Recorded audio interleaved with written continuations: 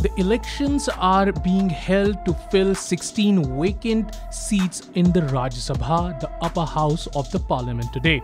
41 candidates have been elected unopposed. The Rajya Sabha elections is crucial in the view of the presidential elections due in July. The election is due on 16 seats in Maharashtra, Karnataka, Rajasthan and Haryana.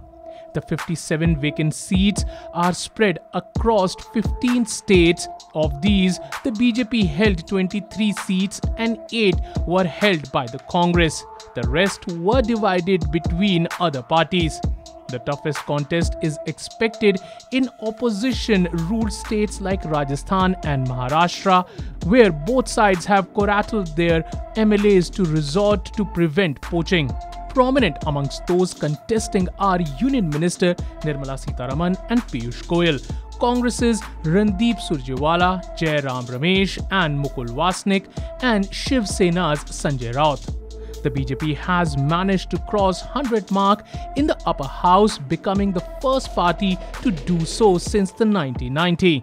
Still, the election are expected to help it soar up its numbers ahead of the presidential polls. Subscribe to Oneindia channel and never miss an update.